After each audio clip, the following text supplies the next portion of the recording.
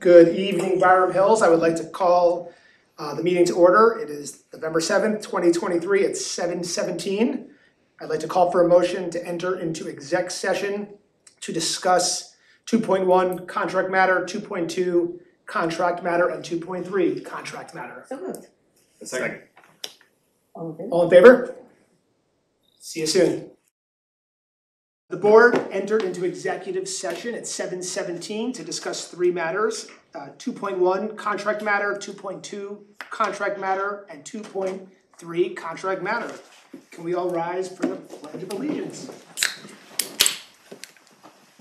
I Pledge allegiance to the flag of the United States of America and to the republic for which it stands, one nation, under God, indivisible, with liberty and justice for all.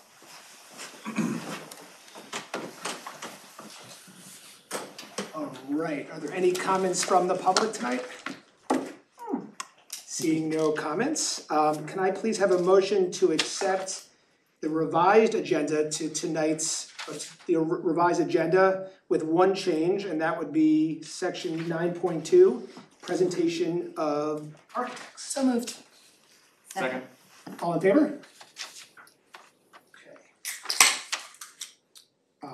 Next, can I have a motion to approve 6.1 consent agenda, personnel, 7.1 consent agenda, CSE, sub-CSE, CPSE recommendations, and 8.1 consent agenda business? So moved. Second. All in favor? Next, I think we did 9.1 first or 9.2? 9.2, okay, great, welcome. Yes, so I want to welcome our architects who helped us develop the plan for Lights Learning Action.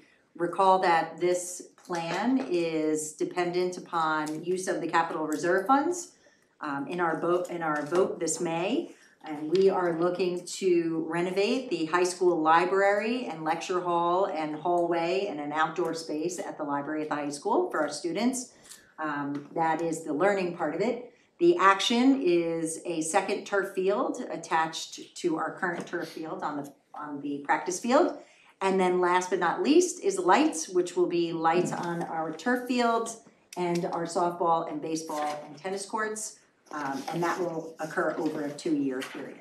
So we have asked our architects, Armand Quadrini, to start. Armand, which sounds very much like Armand, we discovered tonight, which got you this role. That's right. And appreciate you letting us with a play on words a little bit. So they're going to take us through some of the renovations of the project and the timelines of the project. It's wonderful to be here and to talk a little bit about the learning commons for the Byram Hills High School.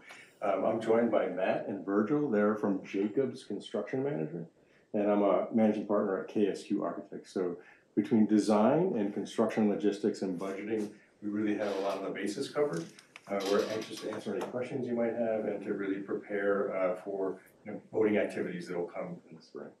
So the agenda for this evening: layout, renderings. We want to talk a little bit about student safety during construction, because this project cannot be completed in one summer. We'll need to do a summer and part of a school year. Schedule, and then again Q&A, and we're happy to entertain questions along the way, or wait till the end, whatever's your pleasure. So just at the south end of school, the existing library, and then capturing the IT departmental space, as well as the tiered instruction space at the top of the plan.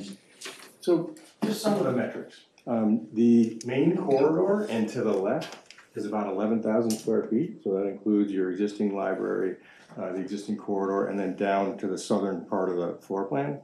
Upper right is the tiered instruction lecture hall. That's about 2,000 square feet. I might start up at the upper right. The lecture hall is scheduled to be renovated this coming summer. So new finishes. We want to simplify the tiers so that instead of 4 tiers, there'll be 2 wider tiers that we can do better instruction and have more flexible use.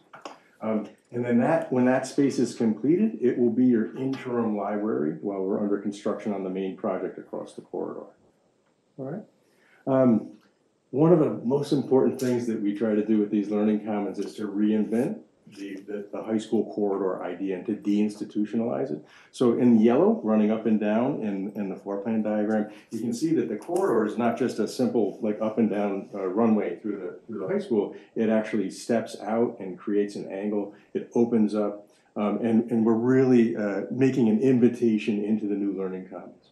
And then there's a diagonal line that's the main community gathering space. As you make your way into the library or the learning commons proper, Letty's office is right in the center, so observation, the librarian has observation of the overall entire space. You walk through the collection. There are different types of soft seating, hard seating, small and large group instruction. Part of the master plan is to improve to the south of the learning commons the outdoor courtyard. These courtyards invite students outside, so it's a holistic experience in the learning commons space. You'll see in the slides in a moment, we're adding a set of doors so we can get direct access from the learning commons out into the courtyard space.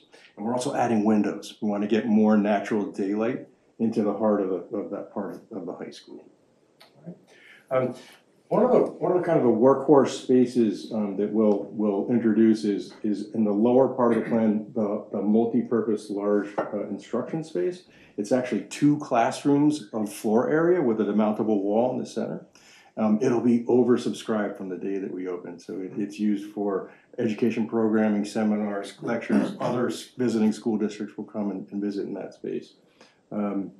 We're supported by technology throughout all the activities that will happen in the Learning Commons. On the lower left part of the plan, the special ed unit that's there will remain. There's some slight modifications that we're going to do, but their floor area will remain, and we'll respect that space. And then in the upper right, I'll just mention there's an existing IT demarcation room, and that's where really all the main IT services come and where they're located, and we'll leave that alone as well. All right. Just one quick question for you. So if you have if we have an event or there's a student event, parent event that needs a big space, like it's open enough that you can, how many people do you think you can fit in a room, out of curiosity? Yeah, so there are a variety of spaces. So the overall main space is 5,000 or 6,000 square feet. So the furniture could be organized in a way that you could have a substantial gathering or opening in that space. The 2 classroom space is about 1,400 or 1,500 square feet, so that'll serve 40 or 50 people in one time. I'll just mention that all the furniture's on casters, so right now in our library at the high school, we have a lot of tall shelving units. The only tall shelving units here will be against the wall. Everything else will be low boys on casters, so even the bookshelves we can move around and reconfigure and reimagine the space. So what's the space right now, square footage wise, do you know? Well, without the corridor, it's about 8,500 square feet, and then when you add the corridor and the other elements, it gets up to 11,000.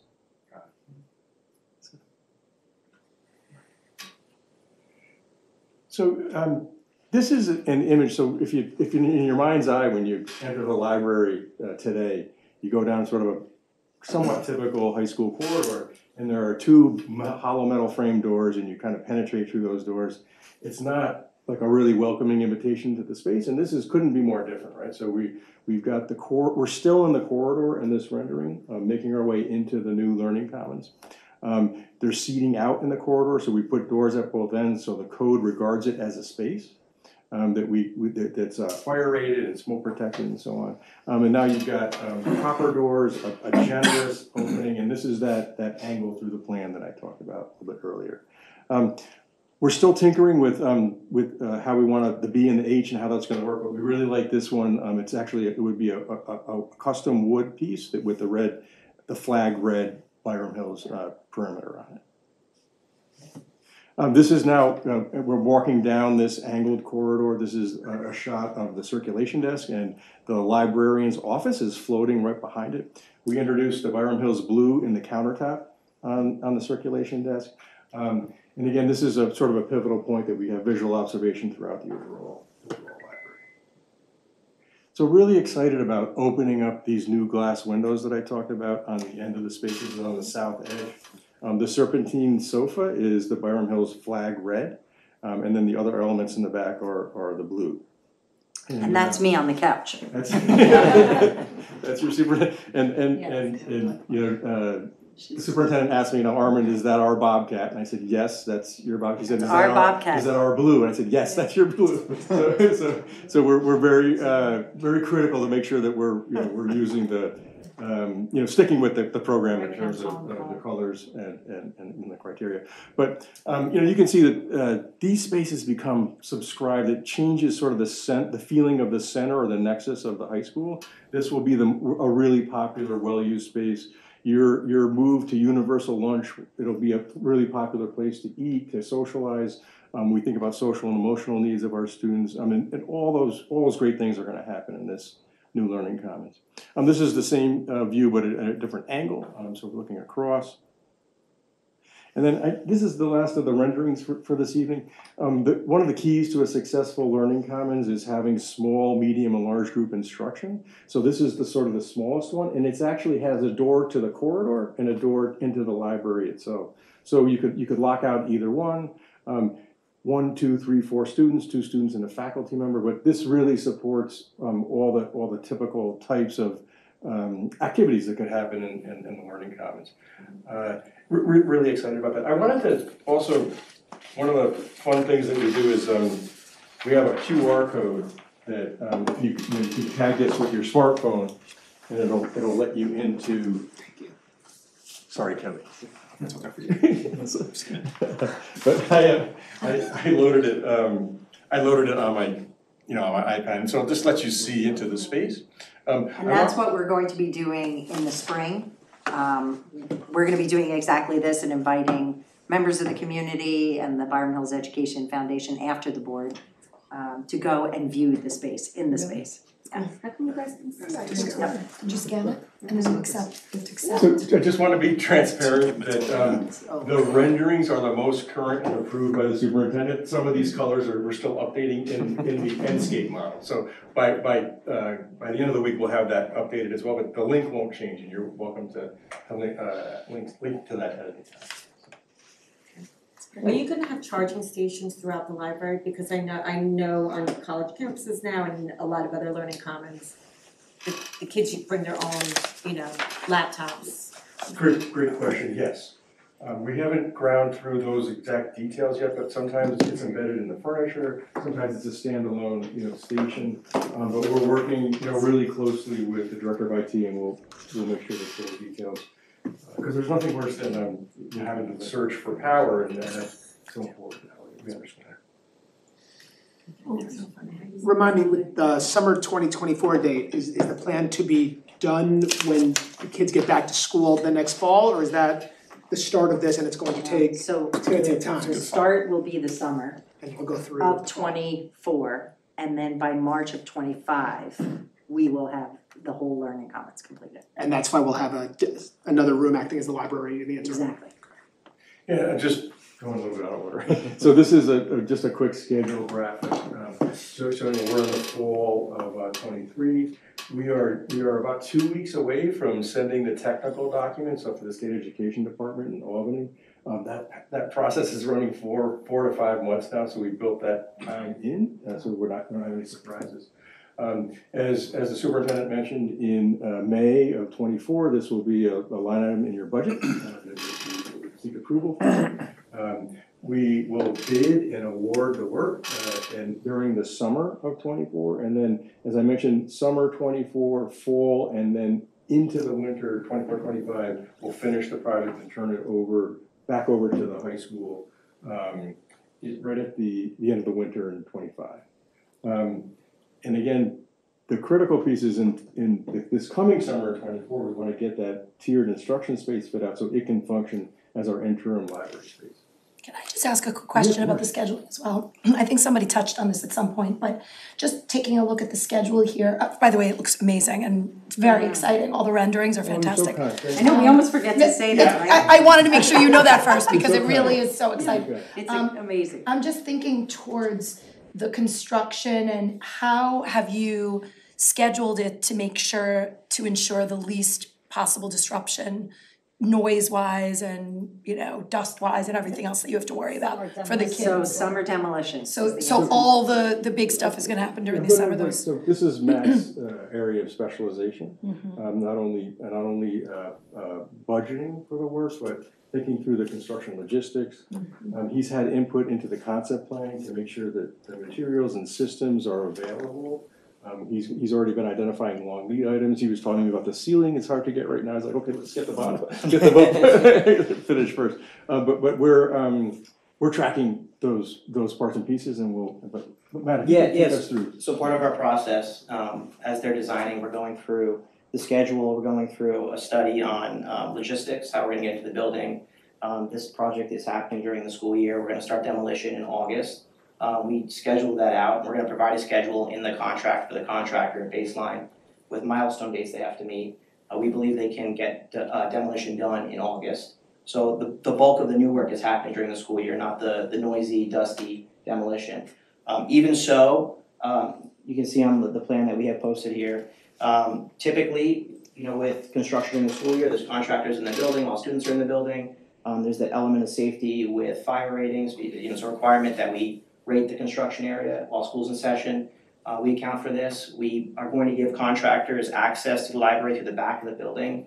Luckily, where the library is located, we can get right around that driveway to the back of the high school, easy access through the exterior. We don't have to have contractors check in and mix with the students. The entire construction area in the corridors will be boxed in with fire rated partitions. So they're in their own work area while school happens outside of the work area. Typically, we're in constant communication with the director of facilities. So if there is a noisy event or anything like that, it's quickly dealt with. This next slide just gives you a little detail of the job site access. So again, through the rear of the building, all of our material storage in the rear of the building at a site. Everything is fenced in on the exterior. We don't allow not a dumpster, not a piece of material outside to not be fenced in. So there's no risk of students getting to that. And then this just gives you an idea of our work area and how we're boxing it in. We post construction caution signage, on all the corridor ends where the construction entrances are. Everything is locked. And typically we'll share, as we close to construction, we'll share this schedule and a more detailed plan with the board, so how we're gonna proceed. Great, thank you. If there is a delay for any reason and you have to do demolition during the school year, what precautions do you take then? Typically, we build into the contract that this is the timeline, there's a milestone date they have to finish this task, which is demolition. If they don't, we put in the contract they're responsible for second shift work, so they'll come in after school or weekend work. Great. And with this type of project though, we anticipate weekend work consistently and second shift work anyway. One thought, and this might be more for you, Jen, during the demolition period, which is mid-August to September, all of our fall sports teams in mid-August are all in the building or at least outside. I'm sure they're in at times. Have we thought about just the safety aspect of having? It'll be cordoned off at that point. It will be, yeah. okay. We'll hopefully be done before camp starts. Camps are starting. Well, mid-August, it said Yeah. demo on there. We're open for that, right? The work areas, we have to leave a zone of access for the fire driveway around the building, so people should be able to get through with fencing on either side, one for storage and dumpsters and one for access.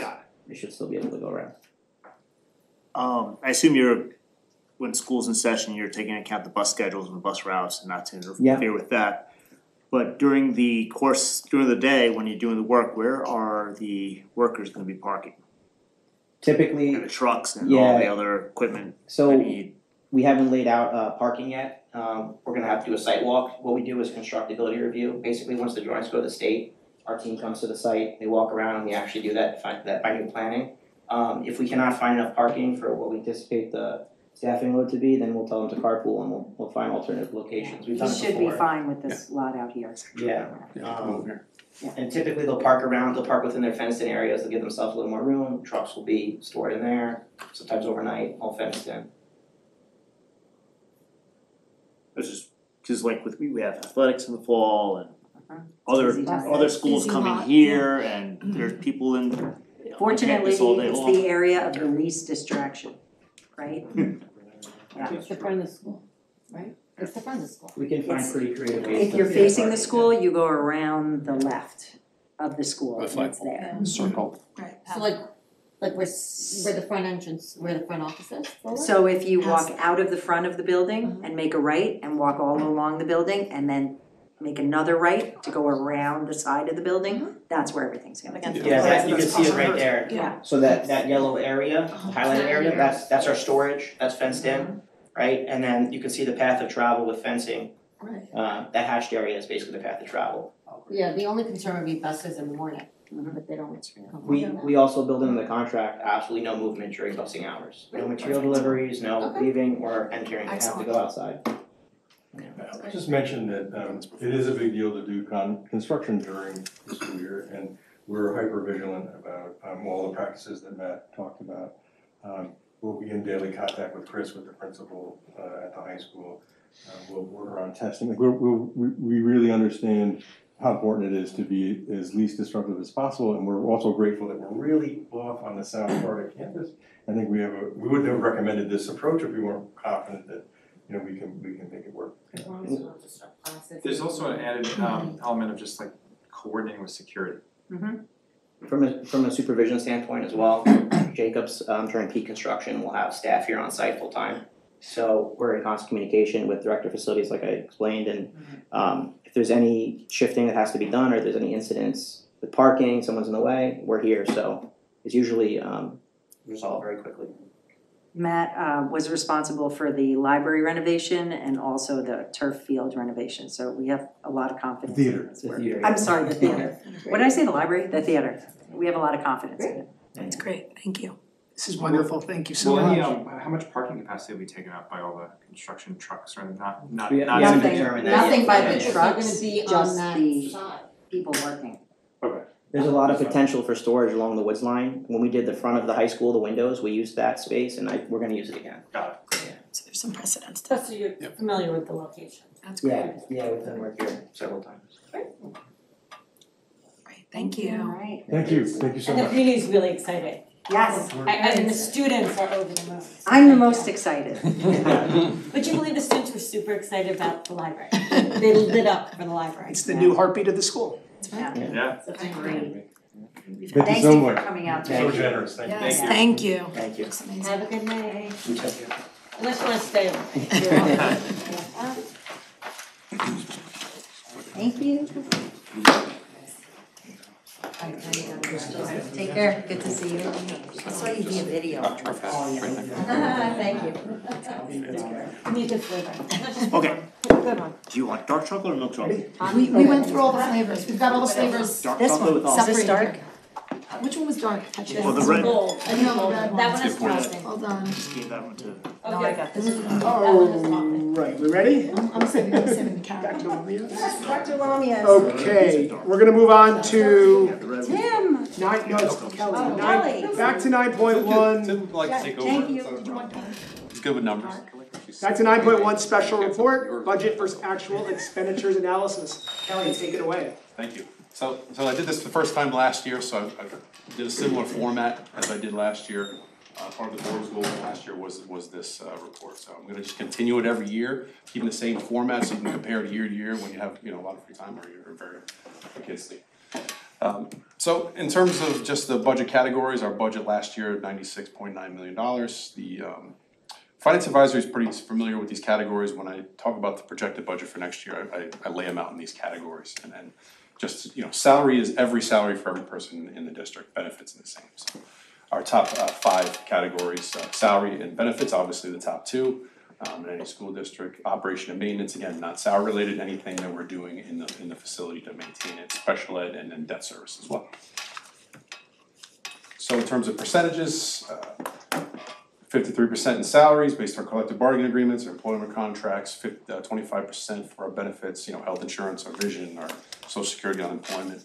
A little less than 4% for operation and maintenance, again, not salary related, just maintaining our buildings, our utilities, our natural gas, electric. And then a little less than 4% for special ed for our students' tuitions, our speech, and our itinerant services.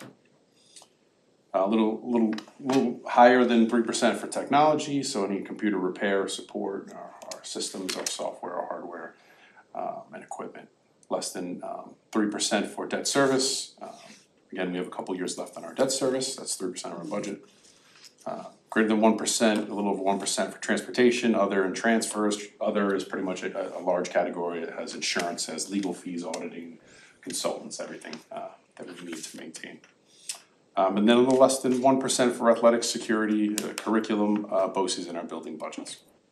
Here's a breakdown in terms of percentages of the budgets, per categories. As you can see, from 53% for salary down to 0.4% for athletics. Okay, so just a little bit about how the budget process works and how we close out a year on a year-to-year basis. You start out the year, and towards the end of last year, you place an order in June, or you have things going on and not paid for yet, they get carried over into the 22-23 school year. So there are 21-22 purchase orders and transfers get carried over into last year's budget, okay? And then as the budget continues and you start spending, you make additional transfers throughout the year to cover expenses. And then at the end of this year, last year, 22-23, again, the same thing, orders placed in June, orders that haven't been paid yet get carried over into the 2023-24 budget. So that difference in purchase orders from 21-22 to 22-23 is about $2 million. Now last year it was a little less, but this year it's about $2 million. So I say that because that explains why there's a difference in terms of this category here for adjustments, transfers, and encumbrance on a year-to-year basis. It wasn't your budget. Yes. Thank you. Just to make it clear. So here's a list of, or by category, simplified categories for our budget last year of $96.9 million. The transfers and the encumbrances, again, as I just explained, on a year-to-year basis, our actual expenditures in that year. Now, when you look at it, you'll say you overspent your budget, but again, it's not the case. You're bringing money from the prior year into the new year, so you're not spending more than you budgeted. It's more the expenses occur in that year. Okay. So here's a look historically at where we've been in budget expenditures. Again, it looks kind of strange here when you look at last year because it crosses that line, which you usually don't want to do. Budget. But this is a good thing to look back in prior years where we've been, we had a higher budget and our expenditures were a little lower, so we had a little more surplus. These last couple of years, we've been a little leaner on that budget process, which we spoke about in finance advisory, and for the next couple of years, we'll still be in the same position until our debt retires. So here's a look at our revenue side. So we just talked about expenditure, let's talk about how we pay for it, the revenue side. Here's the categories for budget for revenue, tax levy, state aid, pilots, etc. The first category, tax levy, we did receive $155,000 more than we budgeted. This is due to the fact that we have split properties. So those properties pay towards Byram Mills. It's not on the town of North Castle roll or Bedford or whatever. It's on other rolls, but they're split within borderline properties with Chappaqua, Byram Hills. The kids come to our district, so we receive that tax revenue, even though they're not on the roll for the town of North Castle. And you never budget for that because you just don't know what they're gonna choose. Potentially that home could sell and that individual could decide to go to Chappaqua, Right. not Byram Hills. So Right. we don't budget for that because it's not 100%. Although we Makes could, sense. because it always happens, Yes. that they come Yeah. to Byram. It's true, we could, but we don't. Give away all the secrets. State aid, we had an increase of $383,000. We had a change in the transportation aid ratio, so we received a little more transportation aid than we anticipated in the budget process. And then again, that additional revenue based on BOCES expenditures. So BOCES aid is based on what you spent in the prior year. Okay, so we spent a little more than we anticipated, or what the governor said we were gonna receive, so that's a good thing. The pilot. Did the ratio stay the same, it's just we spent a little bit more, so we got some more back? Yes, Yeah. and the transportation ratio increased for us last year. Got it. We get more reimbursement for transportation. It's based on increased enrollment and then assessed values. There's a whole formula on it through the I state. see. So, but we'll have a better number this year because we know about it Okay. going forward. Pilots, an increase of $21,000. The IBM pilot expired and we didn't have a set number. The agreement was still being agreed upon. So we did estimate a lower number for that pilot. And it turned out it wasn't as much of a decrease as we thought it would be. So we got a little more, $21,000 more than we had budgeted. The huge number in terms of difference in revenue is in other revenue, and that's solely based on county sales tax and interest earnings. We had about $1.4 million additional in interest earnings, so a large increase in that, and that's what that $2.3 million increase is. That's the happy problem. Yes. So you see our revenue total is $96.6 million, but we did spend $97.4. Okay, so we don't need to use fund balance. We budgeted to use $922,000, that's not required. But we do need money to balance the budget of $818,000, 532, to get to that expenditure and balance out 97.4 to 97.4. So, said another way, if we didn't have the interest income, we would have had to draw down another $1.5 million of reserves in order to balance. Essentially, yeah. That doesn't mean that we overspent. But we didn't use the interest income. Well, it's part of our revenue total. Right, we didn't use, Gotcha. yeah. Right. So again, revenue and expenditures, again, we've been guiding that line for the last 2-3 years. We're a little over again, it's different. Our expenditures were more because we carried over the purchase orders, remember? So that's, the graph looks a little strange that way. I mean, if you adjusted it, so you're really looking at like budget to actual, putting aside the fact that there was a timing issue around some of the purchase orders, then the line wouldn't look the way the line No, looks, right? it'd be a surplus, yeah. Is But it would be a this slight surplus compared to what it has been like 3, 4, or 5 years ago. 100%, Exactly. yes, 100%. And is this also because we're creating very lean budgets? Absolutely, yeah. Mhm. So there's really no waste in our budget? Correct, Good to yes. see that. So that's a couple, 3 years is the Sure, I'm looking at it. So again, this was from last year. So there's a couple things you need to do. You need to balance your budget. You don't need to, but it's recommended to keep that 4% fund balance. Okay, we've done that here for a long time. And it's recommended to keep that 4% fund balance. So you need funds to do those first two categories. Fund EBLAR, we didn't have to do that this year because we paid some people out this year. Some people retired and they received payments, so we didn't need to add additional funds to that reserve. Tax certiorari reserves, we didn't need to fund that either. We had some settlements, some of our larger tax certiorari cases that were pending have been settled, and with the district not having to pay anything back to those companies, so Terrific. a great thing. And then optional on a year-to-year basis, you can fund the TRS reserve.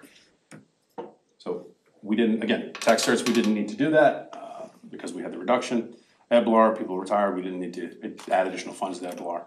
And then TRS reserve, we didn't do that again, that's an optional thing. So to balance the budget, we need $707,000. And to maintain that 4% fund balance, we need $111,000. Okay, and that's at $818,000 total that we needed from reserves in order to balance the budget. So where'd the money come from? The reduction in tax certiorari reserve, because again, we had some cases that closed and we didn't have to pay it, so we didn't need to keep that money in reserve. And then some funds we took out of the retirement ERS reserve in order to balance the budget and to maintain that 4% fund balance. So here's the balance as of July 1st, 2022, the beginning of last year. We had $20.7 million. During the school year, or at the end of this year, we earned, again, a significant amount of interest, $1.4 million. That money was transferred, all that interest earned was transferred into the capital reserve, that of 1.3. Property loss, you're not allowed to take the interest earned. You have to keep it in that reserve, specific to that reserve. If we want to do that in the future, we'd have to have a public hearing and have a discussion. I didn't feel it was necessary to pull that at that point. So again, all that interest got transferred into the capital reserve. Again, the decrease in tax certiorari reserve, ERS, that payout that I said about EBLAR, where we paid people out based on their contractual agreements for their sick and vacation days. And then the additional surplus of $828,000 gets us to that balanced budget, that difference. I know you saw 818, you're thinking this is 818, but the difference is the interest earned on the reserves, okay? The 828, if you subtract what we needed in reserve plus what we got in interest, that difference is 805,079, okay? And our capital reserve right now is $7.4 million. We talked about, we have a capital project vote coming up in May, as we just talked about, for $8 million. We talked about this year using additional interest earned that we're gonna earn in these reserves to get to that $8 million. So at the end of October, interest earned on our reserve accounts was about $430,000. So we have about $145,000 to go in interest earnings, and I anticipate doing that transfer, Before December. Yeah, before December. I thought it'd be a little later, but fortunately, interest rates are still very good. So you may see me come back to you at the end of December to make that transfer, to get us to the $8 million before the vote, the capital vote in May, to get us there. Just coming up for present budget, it's coming up very quickly.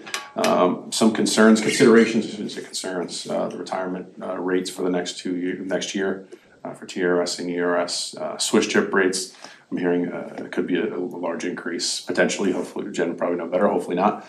For Swiss chip. It's certainly not gonna be as small as it's been. Yes, that's what I've heard. Okay. And then utilities, utility increases in the future. We did through EPEX purchase or do through a cooperative get some savings for our electric, because we grouped together as a whole to buy a section of electric, and that probably saved us about $60,000 last year in electric costs. So we're going to continue to do that next year and hope to get some better rates going forward. But those are some budget considerations that we should be thinking about going forward as we start the budget process this year. That's it. Any questions? I didn't go too fast. And I guess the one thing that just strikes me that we just have to be mindful of is because the reserves, if the projects are approved, so then we're at the roughly $13 million level. Right. Then we have to be careful year to year about drawing on those reserves for operating funds. Definitely. Because if we do hit a recession, we just wanna make sure we have ample reserves to really use them to make sure that we can sustain all of our programming, our staff, and everything else that we'd wanna do during a downturn. So that's the one thing just going into next year to just be mindful of. Yeah, I think when we go forward, maybe we look at reserves, and especially entire retirement reserves, whereas if there's a large increase, we take a portion of that increase and apply it to the reserve. It's $1 million increase, maybe we take, and then that's too big. $200,000 increase, maybe we take $100,000 from the reserve and apply that. Just to buy that down a little bit if there's a large increase in those areas. I mean, maybe we just manage them a little differently than we have in the past, not wait till the end, do it as the expenses come up. So something to think about, something I'll be discussing with Finance Advisory coming up soon. Thank you, Kelly. You're welcome. Thank you, Kelly. Thanks. All right, let's move on to unfinished business, and that would be item 10.1, Assessment Report Part 2, Results of New York State Testing Program. Thank you, Tim. Thank you. They're unembargoed finally? Unbargo fine. We'll say for my assessment report. It's like 6 months later. I know. So, great introduction, Lori. Thank you. So I'm able to present this today. I was going to start with that, so I can present. That's why it's called Part 2. I was here in September, ready to present, but I wasn't allowed to speak about the results. Hence unfinished. What would have happened if you did? Nothing. Absolutely Absolutely It's a nothing. good idea. There was a year I didn't do it. I won't tell you what year, and nothing happened to me. I'm still here. I did present some other data. Statute of limitations run. Yeah, if I don't show up at the next meeting. We'll have to beam you in from New Jersey. Right. You go out of State state. Ed prison, I'll be in handcuffs. I did present in September. We had an international benchmarking data that I presented, and I also presented data from our diagnostic assessment that we do 3 times a year. So I presented that data. So here's part 2. While the embargoes released, the state did not release all of the results statewide yet. So I don't have access to New York State or regional data, so I can't do that comparison. So I'll have a part 3 that I'll do, who knows when. They say early December, so I'm ready to go with it. Exams again, right after that? Yeah, right after. So we'll still be analyzing state results in probably January. Simply unbelievable. I know. It's upsetting because we want to utilize information to improve and. Yeah. Instruction, yeah. Wow. Yeah. So I'll present what I can present today. We'll go through some of that. I have a few slides on the background. I won't go through the whole story of the background of the state testing system, but I like to keep this all here just as a record of all the changes. I do want to point out that there was no 4th grade science test this year. That cohort will be tested this year in 5th grade because they moved the science test at the elementary level from 4th to 5th. So those students in 5th grade didn't test last year because they're going to test this year. There's some information about the test not being able to be compared. I'll move on to that. Let's just get into the data. We just remind our community that there are 4 performance levels on the 3 through 8 tests. We're looking for having students be at levels 3 or level 4, which is proficiency or exceeding grade levels at level 4. So this is the results of our data. We have our ELA data from 3rd through 8th grade. The green arrow is highlighting the percent of students who reach proficiency, which is levels 3 and 4.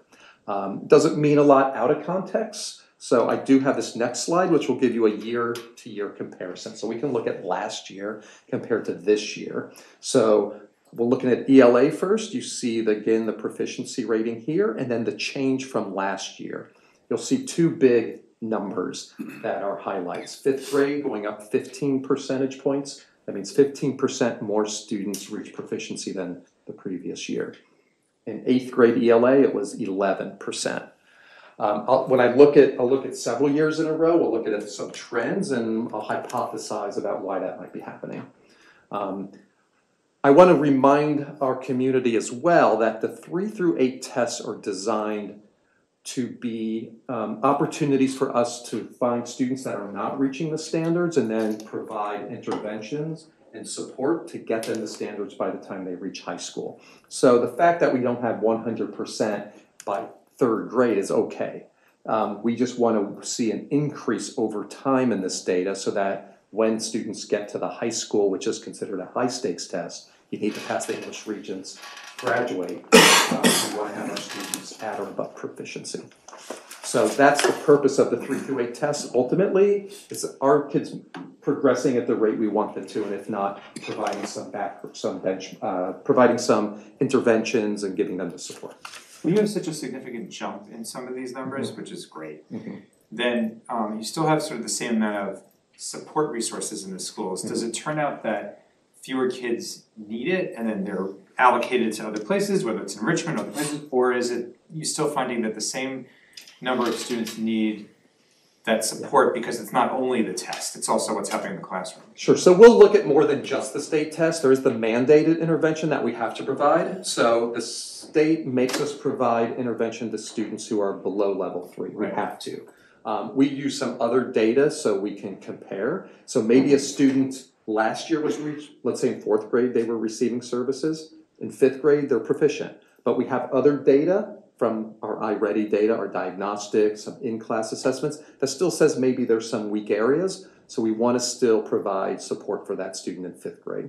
We don't want to just say, oh, suddenly you're a point into level 3, we're going to forget about you. So we look at the low level 3s and maybe look at historically the past few years to see where they were, to see if we still want to provide some services. Maybe they're not as intensive.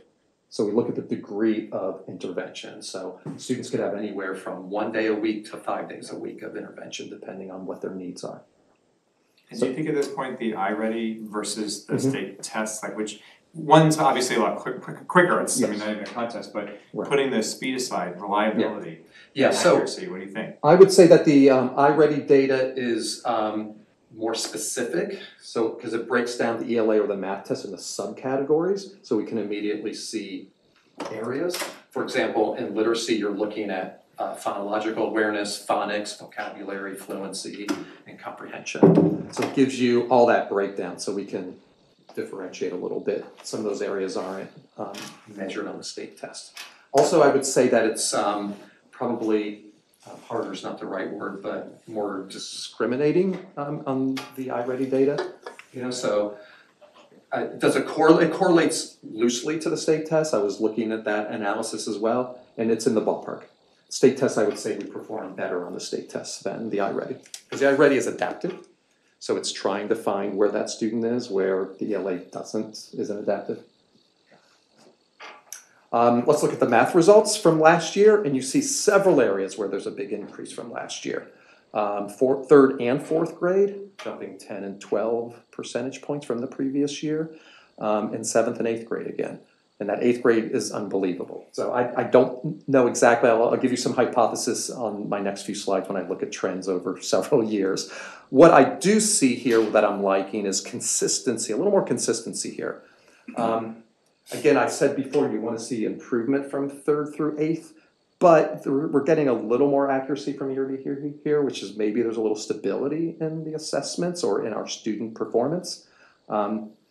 So this was, again, some interestingly unusual results, which lets us dig a little deeper into some of our other data to see if that is a pattern. There's also the question is, was this test scale different? And that I won't know until that next set of data is released and I can look at statewide and regional trends. Then I can see, did everybody go up or did we go against the culture? So that's something I'll be able to compare when I get the rest of the data sometime in December. I have that. So I just want to remind you that I'm going to look at some trends over the last 4 years, but we're eliminating 2020, the tests were canceled because of the pandemic. In 2021, the state shortened the test and it's not comparable to previous years. So it was really, they didn't want to give the tests, but the federal government made them, so they gave these tests. There were released items on it, it just wasn't anything to use. So I'm going to show you some trend data. We're only looking at 2018, 19, 22, and 23. So ELA, here we go with grade levels 3 through 8, looking at these 4 years. So those numbers in the bubble show from 2018 to 2023. So in 3rd grade, we had 73% proficient. In 2018, 79% proficient in 2023, so that's an increase of 6 percentage points. So you do see the last 2 years here, maybe a little stability. What I like to see is 3 to 5 years would tell me that we've sort of steadied out and that's where we're performing. So a bit of an upward tick in the last couple years here. This is post-pandemic. So I'm happy to see that our students are doing better than they were pre-pandemic. Remember, we were in school full-time at the elementary level during that pandemic year, and we've put a lot of resources into helping our students post-pandemic, and we're very sensitive to that. So that's one of my hypotheses, is that we've been really attentive to providing that support for students during the post-pandemic. 4th grade, you're seeing some stability here in the last 3 years of mid to high 70% proficiency. 5th grade is an unusual story. I'm not sure exactly why we're having the spike this year, but we were hovering around the mid-60s, which was low, and we had talked about that in previous years compared to 3rd and 4th. But now we're back up to where 3rd and 4th are, a little stability there. So is this just happen? It could be that this cohort just happens to be stronger. It could be that it's just an anomaly, and next year we might be back down, I don't know. Or we might be starting to make some changes in our curriculum, which we have been, that are starting to drive things up. So remember, we started our literacy study last year with engaging our faculty in some research-based practices around literacy. I'm hoping that that's going to have an impact. It seems soon to me, it's a little early, but maybe there's some early things happening. When were these tests administered again? May of 2023. May of 2023. The end of last year. You see 6th grade's been fairly stable with that one peak there. 7th grade fairly stable, one dip here in 2019. And then 8th grade we had this big jump again. It was fairly stable for the last few years at the mid-80s and now jumped up to the mid-90s somehow. So these are things that I can't quite explain yet, but we're digging through that and we'll see what next year brings. This the data from the end of this year to see if we're starting to see some stability there. Let's look at the same cohort. So these, again, ELA, but I'm looking at the same group of students this time. The last graph showed just the same grade level, but different students. These are the same students. So what we'd want to see with the same cohort is they go from grade to grade is an increase. And you see that in all cases. Wow. And some big jumps. Yeah. So, and that's the point of the 3 through 8 tests. We hope to minimize the students needing support because we've done interventions and now they have the foundation. So this is an interesting graph as well. So I looked at our disaggregated by our students with disability. It's a cohort we like to look at. We have been on an upward trend, and this year, following the patterns of the ELA scores, our students with disabilities are achieving at higher proficiency levels. That's 3 through 5, and then I look at the 6 through 8, which is another jump. Do you think this is because we had our students in school during COVID? I think that's one hypothesis. I think that's part of it. I think there's multiple factors because the jumps are pretty significant. That could be one factor of it. We have been looking, particularly at the middle school over the last 3 years. Kim Lappel has been working with her team on refining our MTSS plan, which is the intervention plan. And so she's really proud of the work that they've done, and we have that MTSS design team right now. they feel really good about their system. It's catching. Multiple tiered systems of support. Right, so what that does is we look at assessment data, state tests, but other data. Students who are falling below grade level skills, we do interventions, which means we provide them services multiple times a week so that we can build up the skills. And that might be having an impact. I think another thing affecting our students with disability could be that we did the training last year with every special education teacher in Orton-Gillingham methods. And the teachers all immediately started putting that into practice last year. We trained them in the fall of last year. And all of those practices have been put into place, and we've been working with the teachers on developing a coherent scope and sequence. It seems early that it would have that big of an impact, but again, there could be multiple layers of our items that have been impacting the students' performance. And I guess it could be the iReady data and the use of that to troubleshoot on areas of improvement. Yes. Yeah. And our teachers have been using that data now. We have used that since 2020, so we're in our 4th year this year. And then I guess if the cut scores were different, that also could impact it. That could, and we won't know how we go with, if we're Right. going with the trend or against the statewide trend. That's quite a jump from 2018. It is, yeah. Such good news. Here's one more piece of data. So I am able to get through a warehouse. I can look at some of our local districts. These are some competitive peer districts, and I chose 3 just to look at to try to give me some insight into that story. How are we doing trend-wise? So you see District 1, 2, 3 over here compared to us. So this is ELA 3 through 5. Typically, we would have been a little bit lower here, so we are catching up in that range of these competitive peer districts in ELA 3 through 5. And 6 through 8, we're a little bit above them. So that's telling me that maybe we are going against what the normal trend would be if we're catching up with these peer districts. I'll do the same in math, so again, we see trends here. 3rd grade was going down a bit, but back up to 90. 4th grade has some up and down, so this could just be an up. Again, what I'm hoping to see is some very similar graphs for multiple years to see that we have some continuity. And then going up in 5th grade here in math. Math is all in the ballpark, hovering plus or minus the 90 there. This could be, there's been a lot of work on our interventions and our supports for students who are below proficiency in math. We were experimenting with finding some new interventions, and we're formally piloting 2 intervention programs at Coman Hill and Wampus. So this could be, again, in part, an impact of that intervention. In the middle school, 6th grade is fairly consistent, a little higher this year. 7th grade had a big jump, and 8th grade had a huge jump for some reason. Again, it could be part of that support in our middle schools to provide those services for students. Again, looking at cohort increase at all levels when I look at cohort data over those 4 years. Looking again at math, students with disabilities, again, 2023 seeing a jump in math. So more students are achieving at higher rates with the students with disabilities. Another factor, I've had a conversation with our Director of Special Services, Ms. Boynton, and we've been able to have more of our students with disabilities in the general ed classrooms. We have over 70% of our students in a general education classroom for 80% of the time or more. And that's a large amount of time in a gen ed. That could be lifting them up as well. So I don't think there's one magic bullet here. I think it could be a combination of things that is having this type of impact. And then 6 through 8, you see this huge jump here. Again, could be multiple reasons. It could be a combination of all these things that we've been putting into place. Double from 2018. It's really amazing data. That's great news. Whatever they're doing, keep doing it. Yeah, exactly. Right. And here's comparing the peer districts in math. 3 through 5 is up right in the same place as these districts, and then exceeding them in the middle school. It's interesting, the middle school, which are tough years, socially and academically, that they're excelling. That's incredible.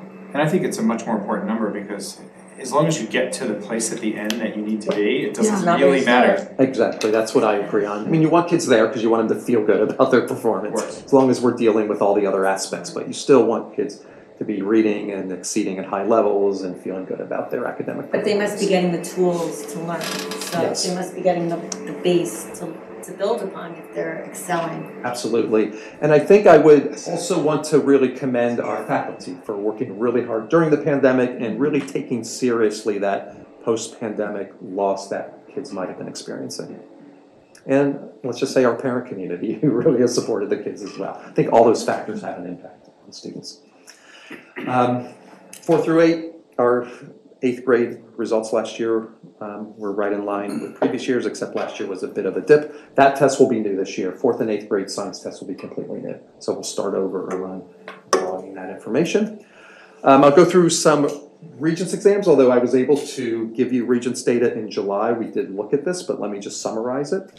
As the state revises the assessments, we have new assessments. They do 5 performance levels on the Regents exam, so some of the newer exams have 5 levels.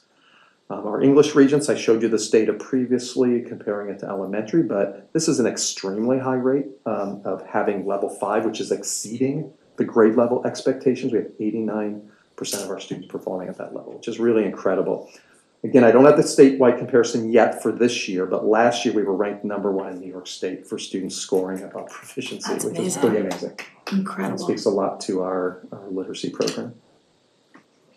In Algebra 1 Regents, these are all students, and I separated out between 8th and 9th. We would expect our 8th grade students to perform better. Those are our high performing students in 8th grade that get accelerated, but we're still at a fairly high rate here in level 5, which is up 11 points from the previous year, 2022. This is the graph. So the red bar shows the level 5, which is that exceeding expectations. This 2014 was the first administration of the Algebra 1 Regents. So as the test went on, we got a little better at pushing students up higher. We had a bit of a dip in 2019, but then we're getting back to where we were, about the high 70s. But always having almost all of our students reaching proficiency in Algebra 1. Our Earth Science, Living Environment, and Chemistry, these are still the old Regents. They haven't been revised. They're phasing in the new science tests starting this year or next year. So these have been really consistent over time. I don't even bother looking at those. I do like to point out every year, though, you see less students at the mastery level in chemistry. That is because we have most of our students take Regents level chemistry. Some schools have a non-Regents class. We don't. We have just Regents chemistry. So we expect any student who wants to take chemistry, and all of our students, most of our students do, we have them in a Regents class. So you see a little bit more of a spread there. And it is one of the harder Regents exams. It really is. Yeah, one of the it's harder hard exam. exams.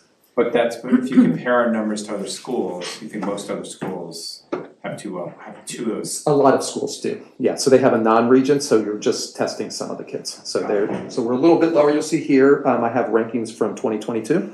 We were ranked #1 in Westchester in Living Environment, 4 in Earth Science. Chemistry is a little lower.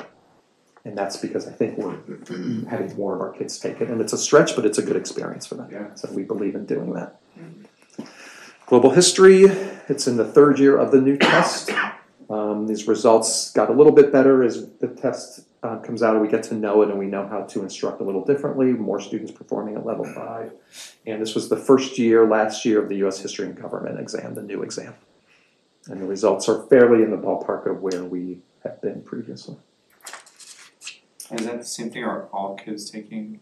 Yeah, we have, Our there's AP 164, so it's most. APUS is taking it. Yeah, there's APUS, so there's some there. So you see the number 164, the N is a little bit lower than, I'm not sure what this class was last year. Around that is, yeah. Yeah, so, Almost everybody. I'm going to come back for my staff report and go a little more in details on the literacy goals, so I won't touch that. In math, just some of our priorities this year, we're looking at differentiated tasks. We are working in the classroom to differentiate the math games in K through 5. We're piloting the 2 intervention programs in math. We have our advanced learner program, K5, we're implementing this year, and we're evaluating our accelerated math pathways. And Lisa Pellegrino will join us later in the spring for a curriculum conversation in mathematics. We're piloting a science program. We'll be evaluating our 6 through 12 science curriculum and having a tri-state visit next year. And social studies and world language are similar goals to previous years for historical thinking and proficiency. And that's certainly we are all over MOP as part of that. So Amazing, Wow. amazing. So that's the Tim, assessment report this year. If Ira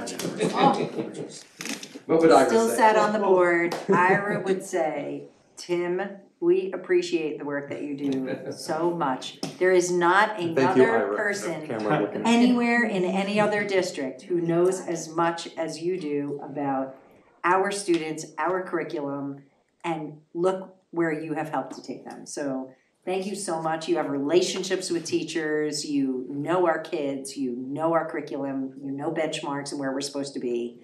This is a phenomenal report. Roll up our sleeve and do the hard work. So Yeah. we want Yeah. every student to be succeeding. Very That's impressive, really. Very impressive and detailed. Thank you so And much. I'll come back again when I'm allowed to. Yes. A little bit more and give you another update. I won't take your sale, I won't take the wind The out of your intro, sail. you took his intro. Okay. Tim, that's great. Thanks, Tim.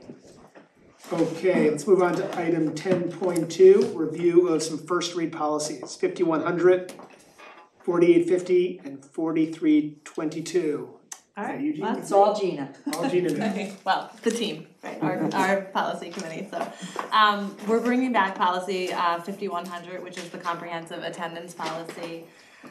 This again outlines our strategies that we employ to maximize our student attendance and also our responsibilities when attendance or tardies or early dismissals are escalating, and it guides us in terms of our interventions to help support students. In 2020, you may recall that there was an addendum that was became a part of this policy because our master schedules both at the high school and the middle school had been revised, and as a result, the percentages of either absences, tardies, etc., had to be adjusted as well. We did do that, but what we did not do at the time was go back into the policy and ensure that the actual number of absences were brought up to speed in terms of the ratio between the number that were allowed and then the time in class and so forth. As well as what would be justified as a tardy in terms of making sure that the number of minutes was in line with the schedule. So nothing in terms of the content necessarily has changed in the policy, but we just have updated our numbers so that they align correctly with the percentages. Any questions? Okay. We'll move on to 4850, switching gears here to animals in the schools. Just a slight shift. Which is quite outdated. Our policy was outdated. It used to be called the study of anatomic specimens, but as you might imagine, this again just guides us in terms of what our responsibilities are for ensuring that when we do study living things in school, that we are doing so with respect and care for life. That was something that was added this time in terms of our proper care and handling of these particular animals as it relates to the curriculum. And things that have stayed consistent is that, of course, we are notifying our students and our parents when any kind of dissection is occurring, and of course parents have the right to opt out their child for religious or moral purposes. That has continued. So again, just a couple of updates, but really honing in on the care of these specimens or these animals in our schools, and not to be confused with our other policy, which is 1515, which allows for service animals to be in our school. So different than our dogs. Different. Yeah. Any questions on that one? All right. And last, just Tim had just mentioned this program, but last is our policy number 4322, and that is our programs for advanced learners, which again was pretty outdated. We wanted to bring it back to be updated and approved by all of you, as we do have our program K5, as Tim mentioned, for advanced learners. And again, this just outlines and ensures that our students who are both advanced have opportunities to reach their maximum aptitude and achievement by providing resources and ensuring that our staff that are working with these students are trained, that we have the ability to have a status update per the superintendent for all of you and our public. Such criteria would look at how we are measuring the program, how our students are doing in the program, any additions that we need to make in terms of professional development for those who are providing the instruction, and then overall how we're evaluating the program. I'll just remind our community that we do have information on our district website about the Advanced Learner Program. It's under the curriculum tab, so our community can read about our program, and I shared that at a previous board meeting. Great, thank you, Gina. Thank you guys. And Bye. Lara, Jason, and Melissa, thank you. Can I please have a motion to accept for first read, policies 5100, 4850, and 4322? So moved. Second. All in favor? Great. Looks like there is no new business, so we move on to staff reports. Right. Over to you, Jen. And excuse my distraction, our girls volleyball team is playing and the Wallkill won the first match, Byram won the second and the third. And in the fourth match, so far it's 23-17 Byram. Two more. So- Now bite it. And this is the So- regional semifinals, this is big, right? This is the, Yeah. hold on, Yes. this is the Class A state regionals, but this is one of two games. Right, if they win Correct. tonight, they'll play again. They'll play again. Well, go Bobcats. We're We're waiting, okay, until we hear the news, my superintendent's report. Beautiful evening celebrating our cum laude inductees. There were 18 seniors who were inducted into the Cum Laude Society. I want everybody to pay attention to the students, but Catherine Eshu gave one of the best speeches I have ever heard. Love her. It was fantastic. She talked about how this generation is sort of mislabeled, right? They're not lazy, they're not, and in doing so, she called out each student individually and what their accomplishments have been that counter the generation, the Gen Z, terrible stereotypes of kids in that age. I mean, it was beautiful. I mean, just personalized for each child. So thank you, Catherine, for celebrating those students so beautifully and knowing them so individually that she could speak to them. Next, we had Cabaret 2023.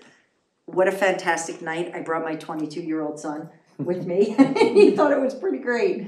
They had the theme of color spanning all of these different decades and the participation of the group and the way they talked about this moment and how they've been waiting for this moment since they were freshmen really talks a lot about the group and how far they've come together. And they gave a lot of credit to Doug Coates for helping them through this year and bringing them to this point. It was a beautiful cabaret. Celebrating Italian Heritage Awards ceremony recognizing excellence. This is the Westchester Coalition of Italian American Organizations. And this is, I'm not going to say that right. Came together to celebrate Italian Heritage Month. Societa Honoraria Italica, the Honor Society. This special event was hosted for exceptional students and teachers who were promoting Italian language. And the theme for this year was the joys of learning Italian. Dedicated teachers nominated standout students. We had a bunch of our students from Byram Hills recognized and one who received a $500 scholarship toward Italian studies. Thank you to the teachers of Italian who were also honored for their outstanding contributions. Luisa Graniero, Melissa Zaccarina, and Jenna Ayazeti. And this is a lot of fun. Jen Fuenzalida is a Spanish teacher at the high school, and she designed this PBL task for her Spanish 3 students. I think this brings a lot of school pride into her classroom. They had to create a video or a flyer submission showcasing really what were the aspects of being in Byram Hills that you thought were strong. So students put together some, like on the right, you'll see what their classes were and when they met, and then the different things that they were proud of in their schools. They had special questions that were involved, the days of the week that they were doing different things, and then what they liked about those specific classes in that school. This is kind of a really fun one right here. Una escuela excelente. Oh. Byram Hills ofrece español, biología y diseño gráfico. Nuestras favoritas maestras son Ms. Boniquez, Ms. Fuenzalida y Mr. Chudy. Una clase que tomamos es clase de español. En clase de español es muy interesante y útil. En la clase nosotros aprendemos vocabulario. También pedimos ayuda cuando estamos confundidos. Miss Fuenzalida es muy cómica, simpática y muy organizada. En clase de biología, nosotros hacemos experimentos y están divertidos. El año pasado, nuestra favorita es Miss Berniquez porque es compasiva y amable. Todos los días estamos interesados en el trabajo que ella hace y sacamos buenas notas. En el diseño gráfico, nosotros somos creativas y inspiradas. En la clase hay muchas computadoras y hacer arte. En Byram Hills, nuestros amigos es escuela espírita. También tenemos partidos de fútbol todas las semanas y partidos de fútbol americano en la cancha. En el pasillo hay murales con hermosas pinturas por toda la escuela. La escuela empiezan a las 8:10 y terminan a las 2:22. Las clases son 64 minutos por periodo. En conclusión, Byram Hills es una excelente escuela que prepara a los estudiantes para la vida adulta. How great is that? I love it, I love it. Thank you for sharing that with us, Jen. We have some athletic updates. Wait. We won! Yay! It's a little excited. Congratulations to our girls varsity volleyball team. Perfect timing. Yes, here they were this past weekend, and Coach Christian, phenomenal. They swept John Jay Cross River 3-0 to take Class A sectional championship, and now, as we know, they have gone to the first part of the Class A state regionals at Wallkill, and they defeated Wallkill. Congratulations, Bobcats. Yay, such good news. And Gina and I have been going to all of these volleyball matches, games, matches, I call them matches. We've been going to all of them and cheering on our Bobcats, and we're sorry we couldn't be with you tonight, but obviously we were busy too. We lent our president to them. Yes, our president is there, that is true. Congratulations, and we can't wait to see what you do next. And also, we have regional champions, our boys varsity soccer team. They are in the spot in the state final 4. They're gonna play their next game in Middletown on Friday at 3:15. Gina Cunningham and I will be in attendance. And if they win, they play on Saturday, correct? Correct. Yes, so we are looking forward to that as well. What great seasons for these two teams, really putting their heart and soul into all of it. And we appreciate the opportunity to watch you. It's been fantastic. Go Bobcats. Go Bobcats. I think that's it. Go Bobcats. You gotta get that sign ready. Yes, yes. We're gonna have a We're gonna have parade. to, we need bigger. Well, let's not jump ahead, but a parade would be really fabulous. All right. Oh, I'm so happy.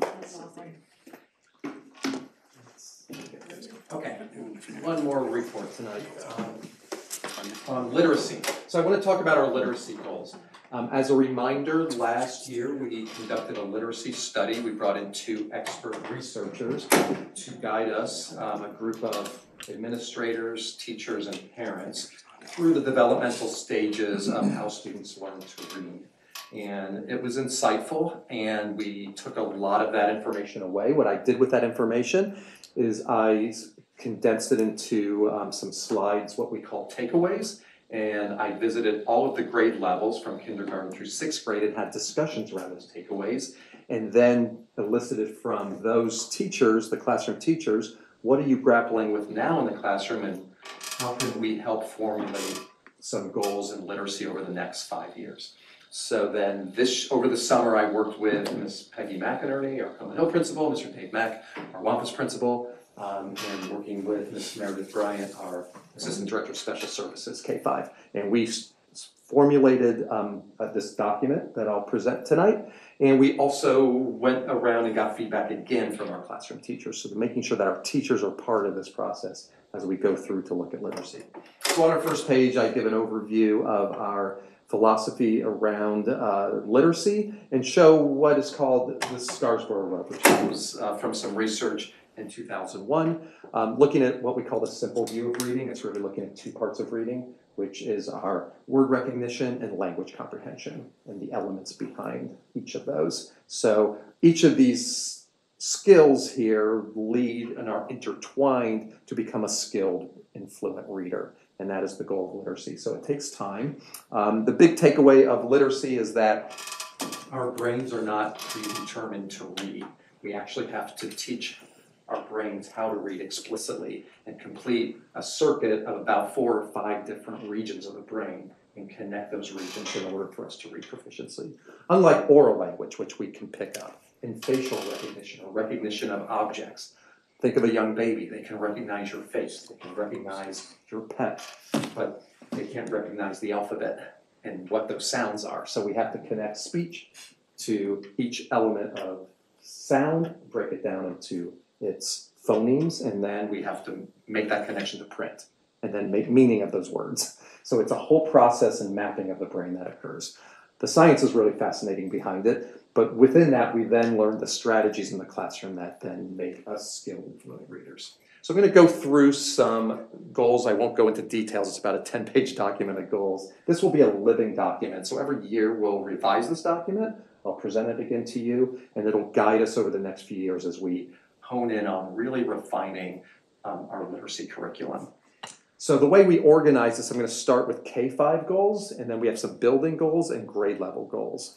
So a few big areas, and I've talked about these at previous meetings, so you might have heard some of the conversation. Right now we're conducting an assessment audit. We're looking at all of the assessments that we give K-5, and then we're going to make sure that these are the right assessments. We're going to see if there's redundancies in those assessments or if there's any gaps. So for example, iReady is one of our assessments that we use right now as a diagnostic and progress monitoring tool. Are we doing other assessments that might overlap with that? Or are there other things that are missing that we might need to go deeper with? So that's what we're in the process of collecting right now. In December, we're bringing all that data together and we'll start analyzing it. And we have an expert consultant guiding us through that process as well.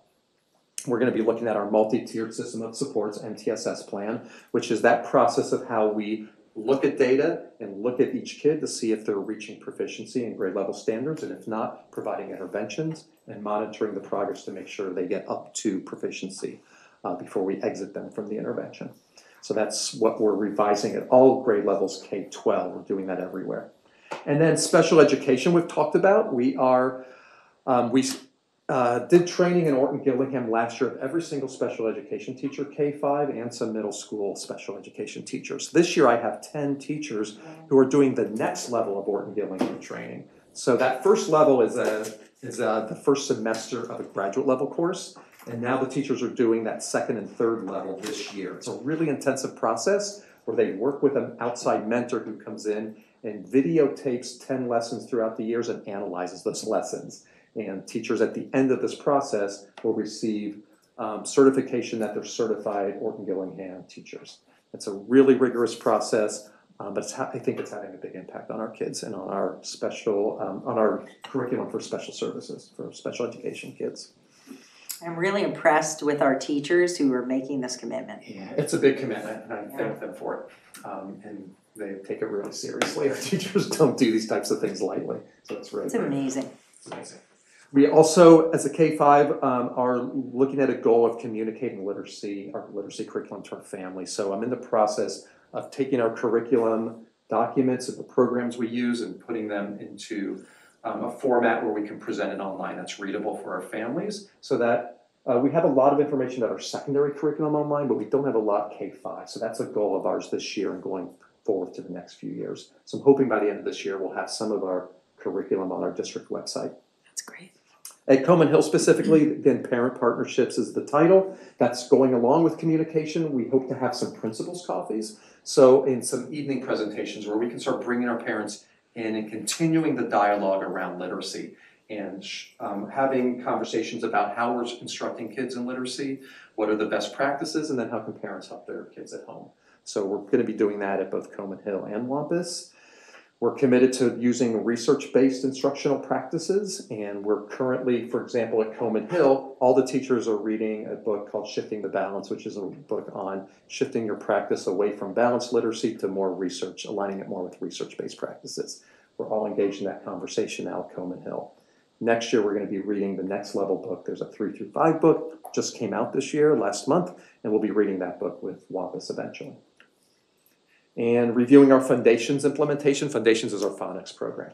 And that program, we train every new teacher into the district, gets trained on Foundations. And we've been training existing teachers, our veteran teachers have been training in that over the past couple of years. And we've been tightening up our curriculum in Foundations, which is our phonics program. That's implemented from kindergarten through 3rd grade. And phonological and phonemic awareness is another oral language development. It's really important in that connection to connecting how students speak to the printed text. And we are in the process with our kindergarten teachers of reviewing a program and piloting. So we're training in December, and we will probably start a pilot in January on that program. We're looking at our academic support. We thank the board for adding a support teacher to kindergarten. We know from the research that early intervention is critical, that we should have all students being able to read and being able to decode, in other words, cracking the code of literacy by the end of 1st grade. 95% of students should be able to crack the code by the end of 1st grade according to the research. So we're committed to making sure our students can do that, and we're putting that extra resources into our kindergarten program in order to do that for students. We're looking at our current curriculum, Wonders. We'll be evaluating that over the next few years to see if that is the right curriculum for us once we unpack more of the research-based strategies and start to analyze what we're doing in our curriculum now. We'll see if Wonders is the right program for us. The overall consensus when I'm starting to read research reports on it and talk to experts who work with with Wonders is that it's a bit of one person told me they thought it was bloated. There's a lot of stuff in it, and that's what I've been hearing that from the teachers. Yeah. Where do we make decisions? What can we take out of it? It's just Teacher said you would need all day to do every aspect of it. So it's too much, and some researchers are looking at that, and they just say there's too many tasks in a particular lesson for kids. That is cognitive overload for kids at that age, particularly in that early elementary, in the primary elementary grades in particular. We're looking at small group differentiated instruction. How do we make sure we're honing in on kids' skill levels that they need in small groups? We're analyzing our text and having access to our text at all different levels so that we can make sure kids have high quality text in the classroom, which they do, but we're looking through that process to make sure there's a reassessment of our library based on what we're learning from the research. Looking at fluency, how are we assessing fluency? Our literacy study highlighted the different aspects of fluency, so we're looking more carefully, and that'll be part of our assessment audit. How do we assess fluency, and then how do we instruct in fluency? What's the expectation at different grade levels? As we go into WAMPUS, again, doing parent partnerships, looking at research-based instructional strategies, and also looking at our writing curriculum.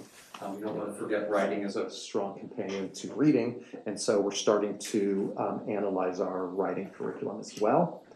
Again, we're reviewing the Wonders curriculum in 3rd grade. We're studying read alouds in 4th grade, which is an instructional strategy to help with reading comprehension and vocabulary and background knowledge. That's an aspect of read alouds that is powerful.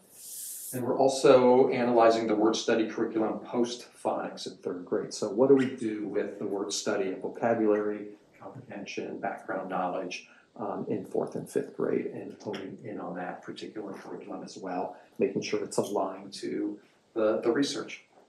And finally, content-rich curriculum. There's a lot of research that background knowledge and vocabulary correlates strongly to students' ability to read. And as you get into the upper grades, what's harder in the upper grades about reading instruction and literacy curriculum is that there's no end to how to learn and what to learn. Unlike phonics, it's concrete and there's an end to it. It's what we call constrained skills. You learn it, and once you learn it, you're done with it. Same thing with phonological awareness. When you get to vocabulary, even as adults, we can always continue to learn vocabulary. We can continue to learn comprehension strategies and how to understand a complex text. So as you get into the upper elementaries, the literacy curriculum gets more complicated because those skills are what we call unconstrained. There's no limit to vocabulary instruction. They're not done with it ever. So in addition to teaching vocabulary, we need to teach skills of how to continually learn vocabulary. So there's a lot we're unpacking at the upper elementary that's different than the primary grades, which is interesting. And then we keep what I call a parking lot. Here's the things that we're putting on the list to start studying next year or in future years. So we have a bunch of things on there as well. So this will be a living, breathing document that will guide our literacy work over the next few years. And probably for a long time, because that was a lot of work to do. It's a lot to do as you're doing it. Hopefully in the summer we can get more work done, but it's going to be ongoing conversations with our elementary teachers and work. And they're working really hard. And teachers we're having some good conversations and exploring really important aspects of our curriculum for kids. And our teachers are so caring about it and take this really seriously. So the conversations are good and thorough, and we're making really great progress pretty quickly.